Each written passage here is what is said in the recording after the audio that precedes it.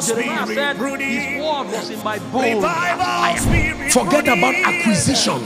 Acquisition is tertiary. The primary goal of lifting, use it quickly. Oh, fire! Let your mind be Holy Ghost fire.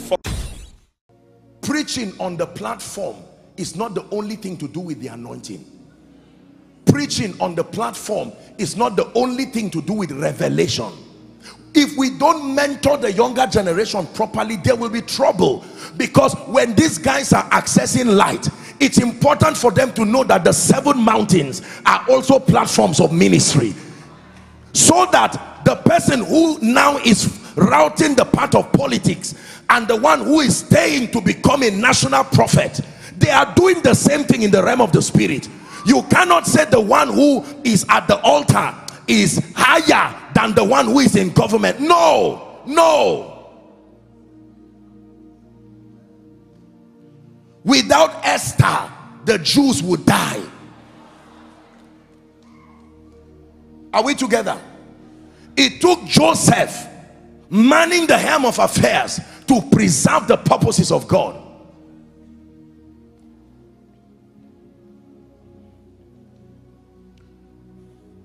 Africa needs to understand the apostolic structure for kingdom advance. I can tell you, we have not yet captured that blueprint holistically. That's why I took the time, respectfully speaking, to honor His Majesty, because of these kinds of apostolic understanding. You imagine now, respectfully speaking, the kind of approach of leadership and governance to his territory. Africa, I'm a man of prayer, I'm a man of fasting, and I'm a man of the word, but I'm a man of the whole counsel of God. There are many young people right now who are not supposed to be on the pulpit.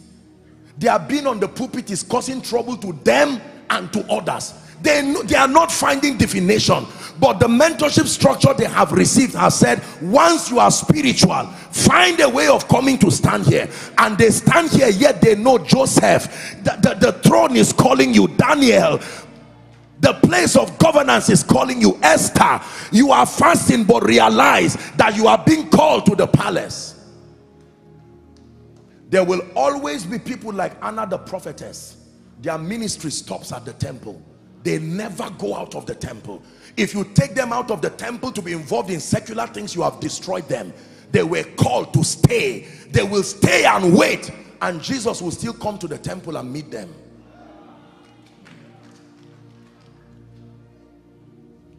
This has been my concern.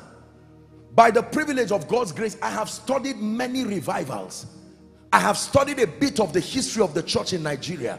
I can tell you, this is not the platform to start discussing it, but some of the major moves of God in Nigeria, let me tell you this, what killed them was the emphasis of certain things. There were those who came emphasizing the prophetic consecration prayer, and then they didn't place emphasis on doctrine. There are those who came, I don't want to mention names, respectfully speaking, and the emphasis was just on doctrine and teaching, and they de-emphasized the prophetic and prayer, and both moves suffered.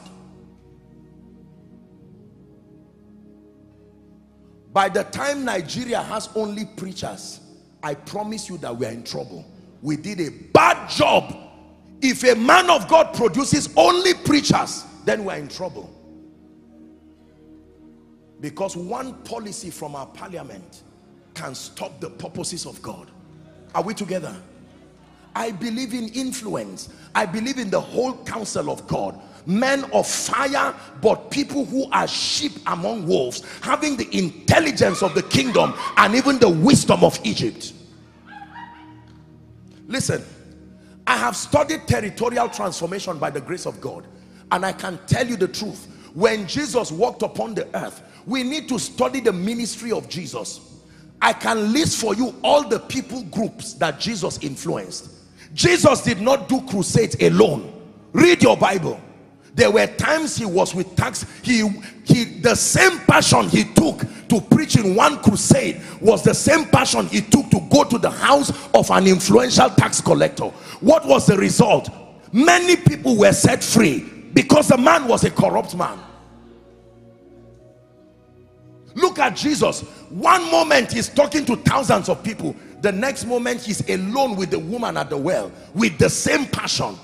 The next moment he's investing time casting out one demon, because that one man set free was equal to 10 cities.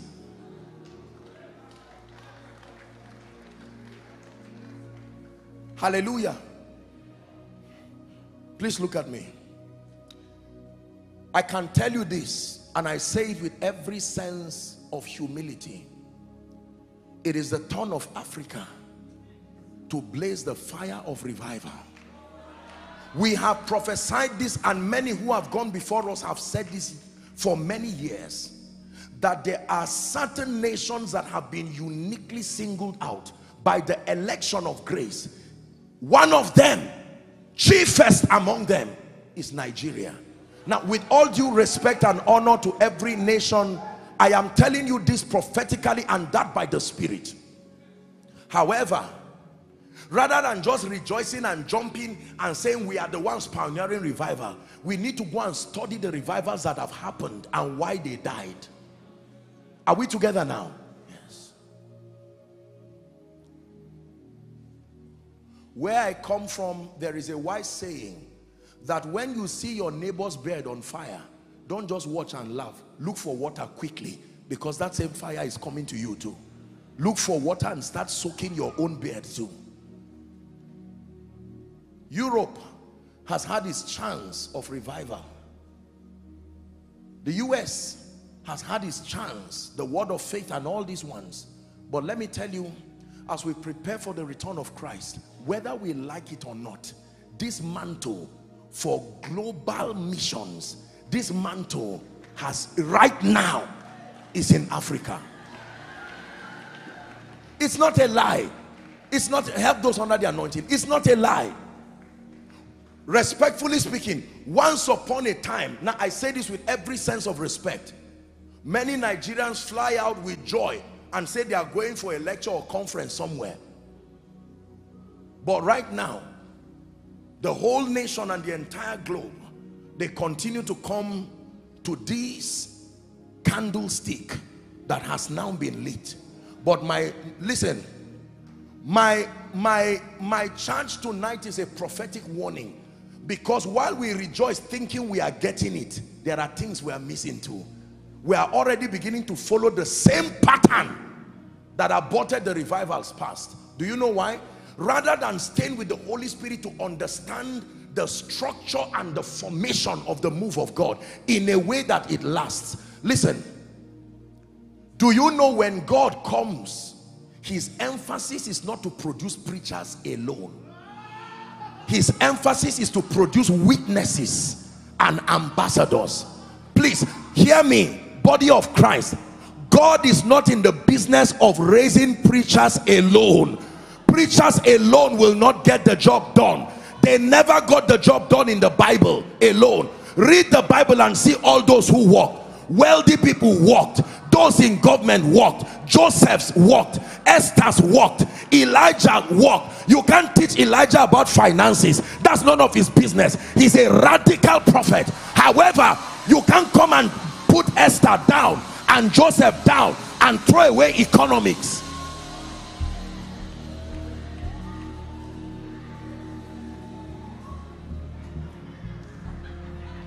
Some of you right now are about to lose your mantle and your call because you are following a template. If I'm spiritual, I must be this. No, no. There is a formation and there is a distribution of training patterns. We must have the intelligence. Listen, men of God, we must be matured enough to know what training pattern is allocated for what formation. You don't train a theater art student in an anatomy lab. It doesn't work that way. There are courses called general courses that everybody would do. Education, secular enlightenment gives us that knowledge. There are many Josephs who are being trained to become Elijah. They are going to fail. There are many Esthers who are being trained to become Elijah. And there are many Josephs, Elijahs, who are becoming Esthers.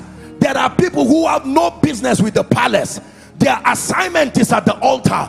They should be mastering the art of. The key is to recognize your place and appreciate other dimensions.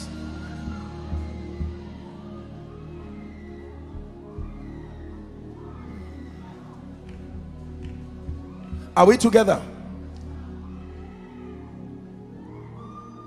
For as long as this revival produces only preachers, I repeat, we are in trouble. No, the revival must produce men of hunger. Don't get me wrong. The revival must produce men of fire, that intrinsically God is not looking for preachers. God is looking for witnesses. If the geography of your witness is the altar, then so be it. Stay there and fan the flames. But don't stop Joseph from getting to the palace because you don't need to be there. Your assignment may not need the palace, but if Joseph never gets to the palace, if Esther never sits down with Ahasuerus, there are Jews that will die.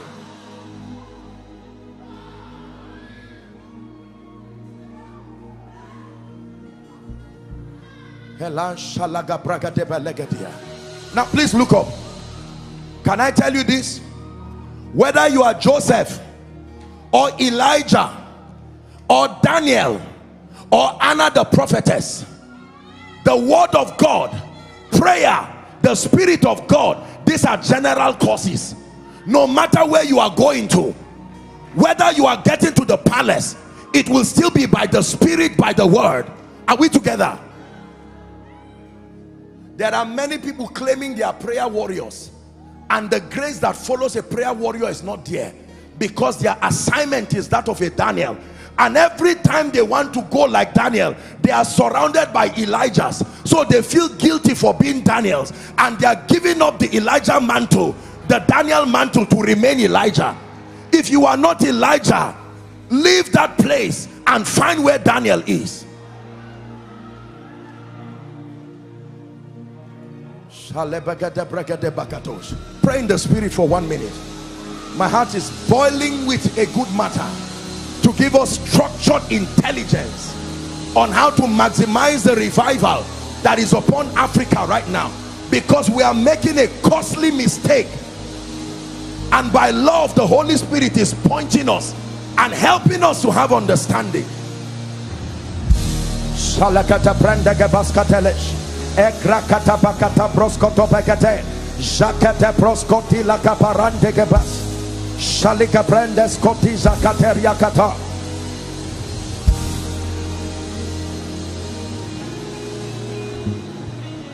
Hallelujah. Now watch this.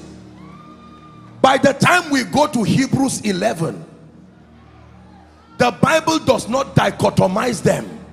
When we get to Hebrews 11, both the Daniels, the Elijahs, the Esthers were given one word: elders. The Bible says they obtained, all of them, the ones who preached, the ones who manned government for Jesus, the ones who preserved the economy, they said all of them were called elders.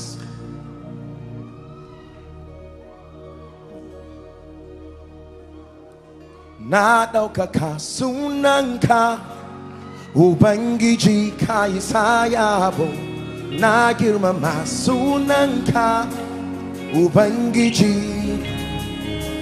ni na daukaka sunanka Ubangiji ka isa yabo, na girmama sunanka Ubangiji, na daukaka sunanka Ubangiji ka isa yabo, na girmama sunanka.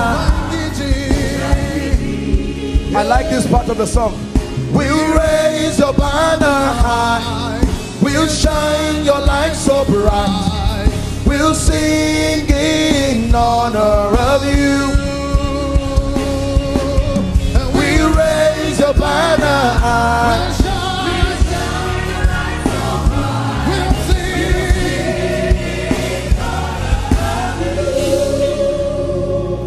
Please sit down. I read my Bible well, and the Bible says he gave unto some. He gave unto some apostles.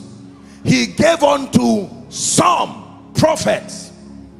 He gave unto some evangelists, some pastors. You went to school. If they say he gave some, that means there are others. What did he give the rest? Because the same Lord is rich unto all. We raise your banner high, we shine your light so bright, we sing in honor of you. I raise your banner high, Palina Shalaska Brandegeva. Please look up. If Mary was mentored by Anna the prophetess, she would have missed Jesus, because Anna the prophetess will keep her in the temple. And as wonderful as she is, Anna the prophetess will not be able to teach her so much about marriage.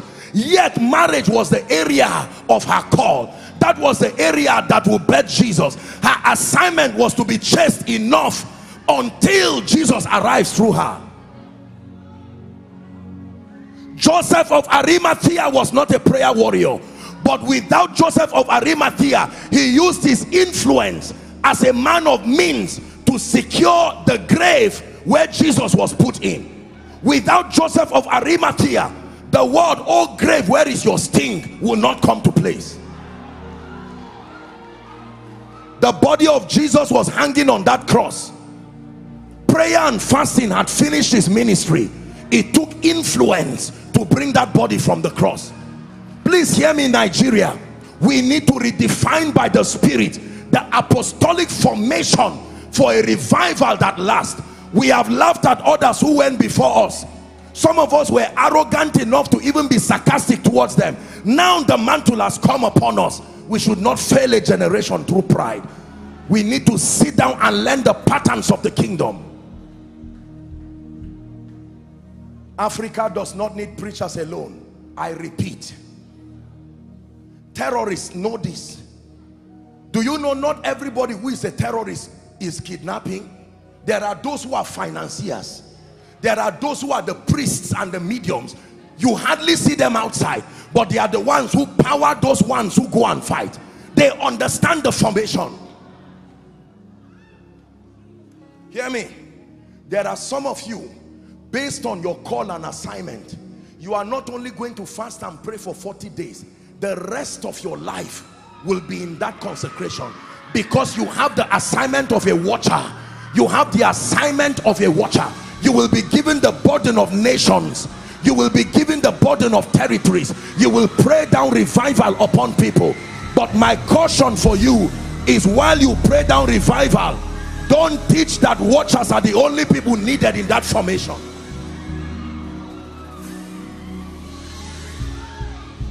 No.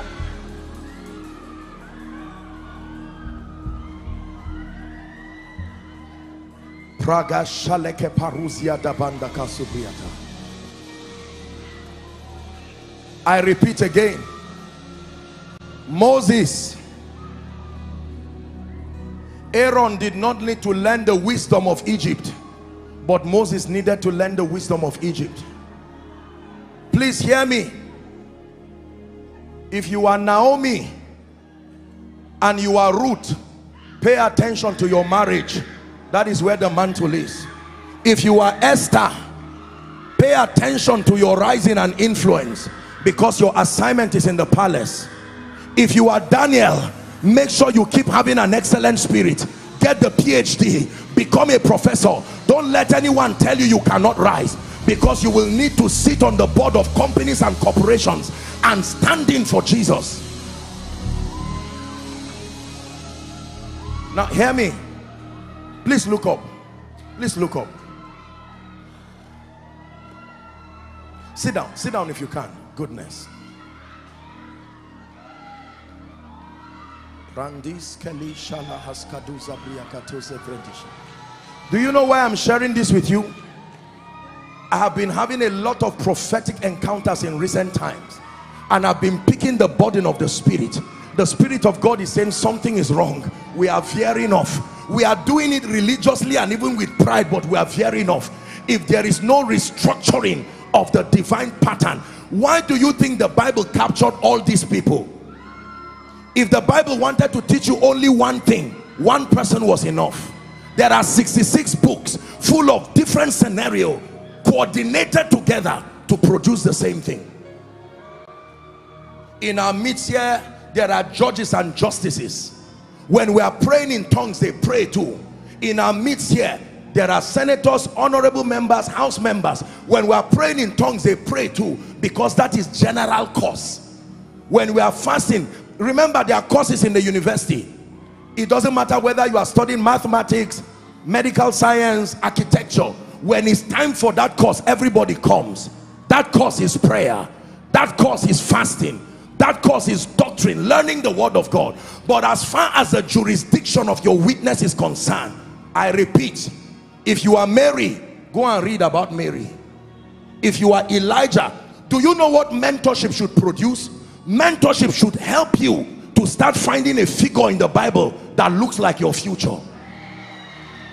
If at the end of training you in church, 3 years, 5 years, you have not found your parallel in scripture, then you are not mentored properly. If the only person you see through your mentorship platform is Elijah, you did not see well, because Elijah is not the only one in the Bible.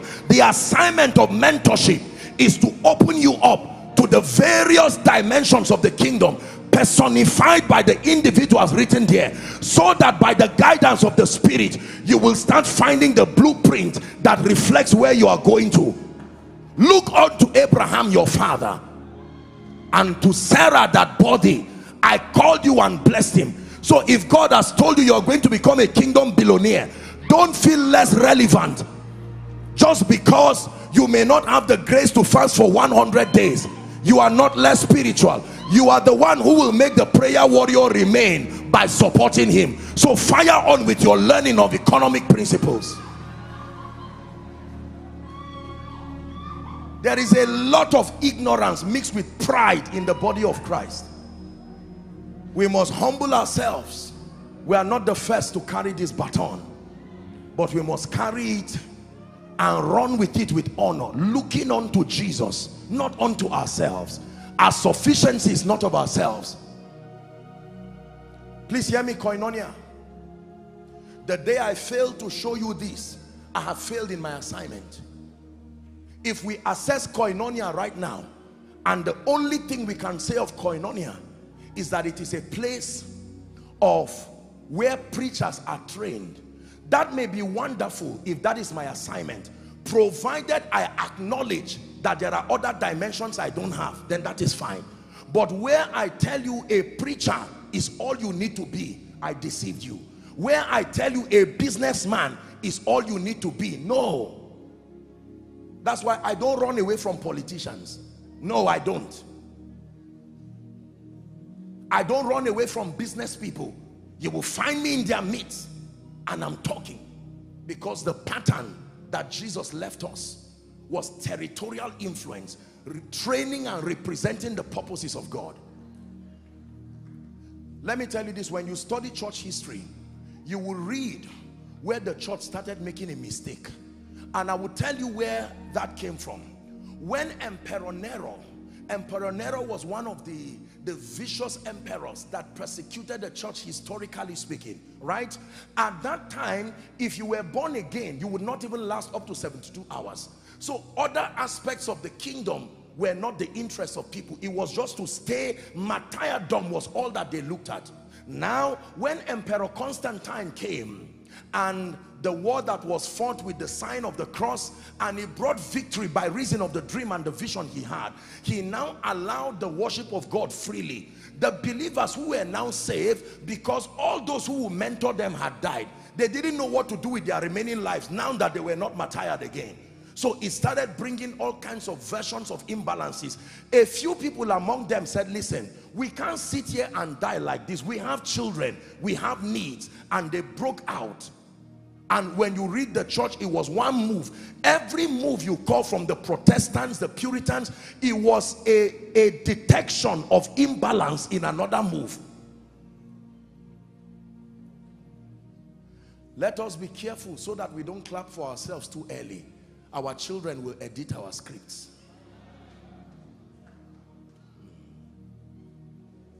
Our assignment is not to do everything, but our assignment is not to stop what God is doing because of our biases and our prejudices.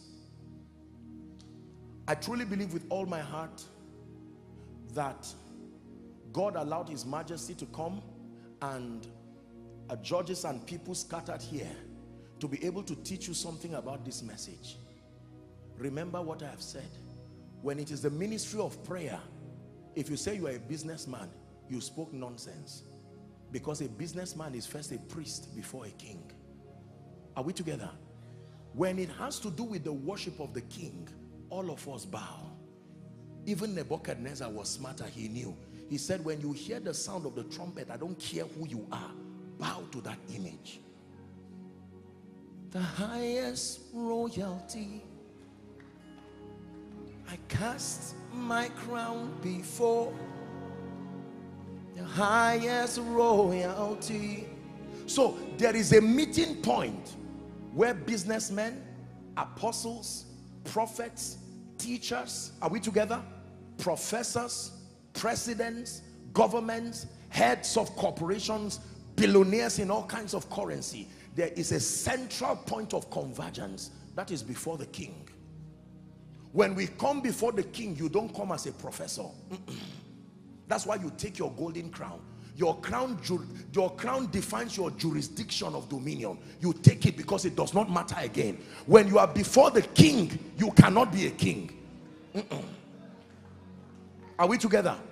So you are a king in the judiciary. You are a king in business. You are a king even in the practice of priesthood. But when we stand before him, I don't want to know who you are again. There is only one that commands our attention.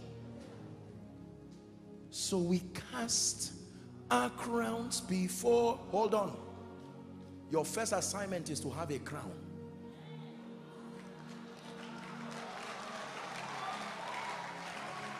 Your real worship is not your falling down. Your real worship is that your crown worships first.